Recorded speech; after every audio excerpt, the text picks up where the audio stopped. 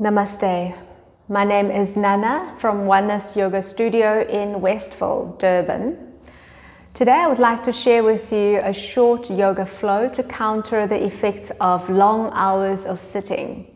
So when we sit for long hours, the shoulders start to round forward, the hip flexors become tight, and the hamstrings become tight as well, all of which can contribute to lower back pain. So let's do yoga to help us stretch those tightened areas and strengthen those that can help us create more stability in our hips and in our spine. So coming up to hands and knees on the floor.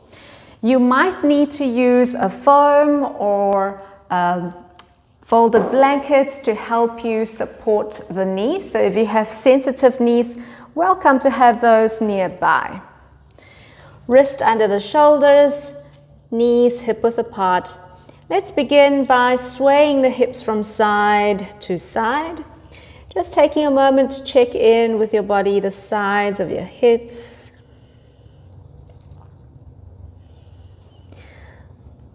And then bring the hips back up to center. Cat-cow pose. Inhale, lifting the chest, lift the tailbone. Draw the shoulder blades in and down toward your hips, tailbone lifts. Exhale, tuck the tailbone under, draw the belly in, push down into the floor and dome up your spine. Inhale, concave back, contracting the back muscles, broaden the chest to the front. Exhale, round back, draw the belly in, cat pose. Inhale, concave back, cow pose. Exhale, rounding to cat. Inhale, back to neutral tabletop position.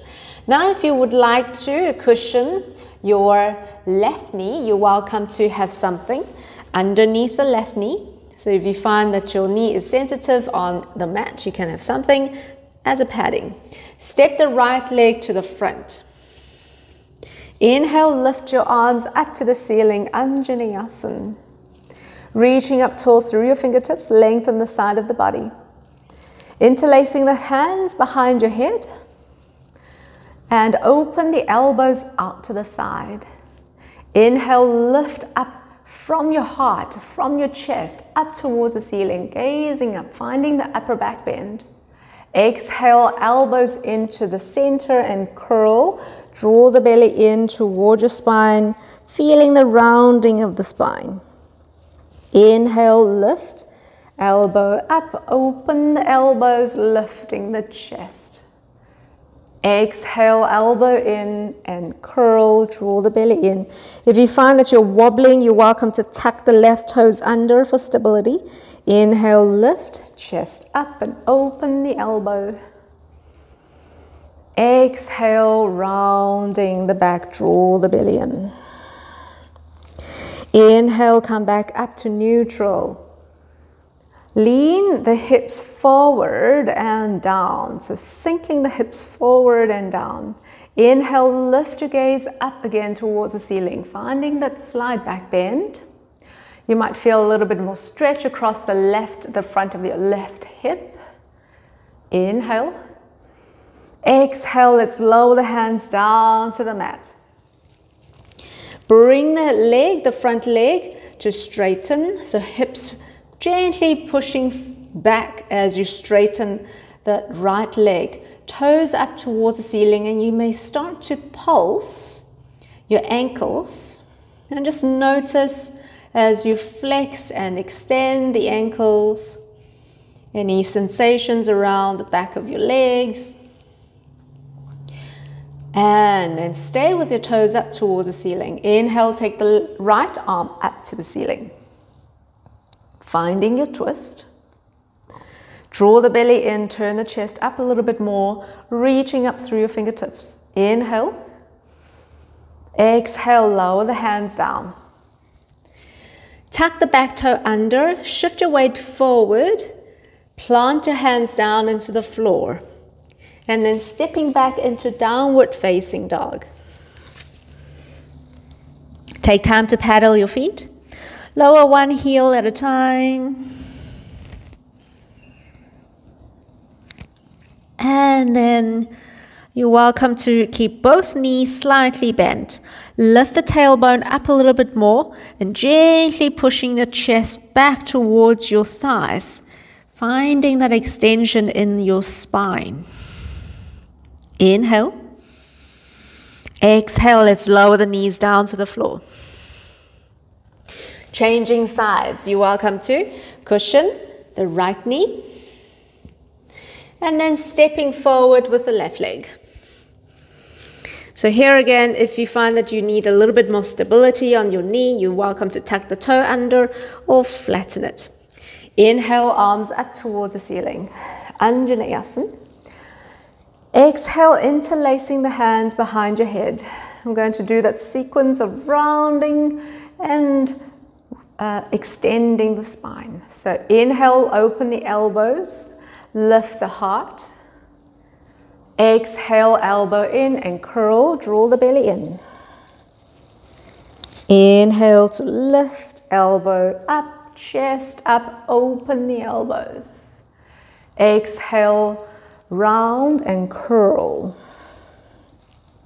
Inhale to lift and open.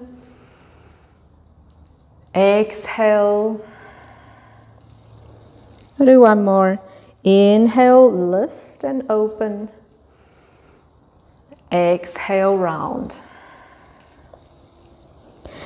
Inhale, come back to center, leaning forward, sinking the hips forward and down. Inhale, lift the heart up towards the ceiling. Finding that stretch across the front of your right hip. Inhale. Exhale, lower the hands down to the mat. And then slowly straighten the front leg. Lift the toe up towards the ceiling. And then pointing. And lift. And point. Flexing the ankle. Extending the ankle. And then stay with your toes up towards the ceiling. Inhale, left arm up to the ceiling. Finding your twist. Reach up tall.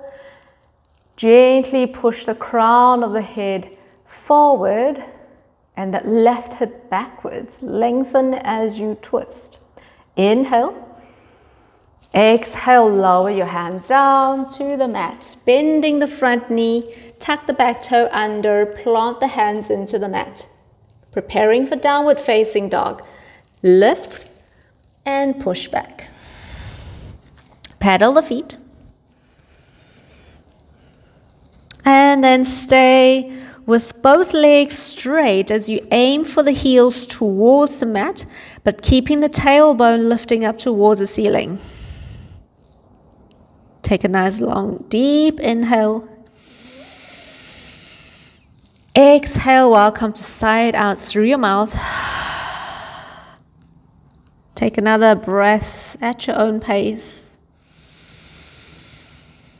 And then exhale, lower the knees down to the mat. Remove the phone. And let's sit back up to Vajrasana. This is a very short yoga practice that you can do in the morning or at night when you come back from work to stretch out the body. I hope you enjoyed this little sequence. Namaste.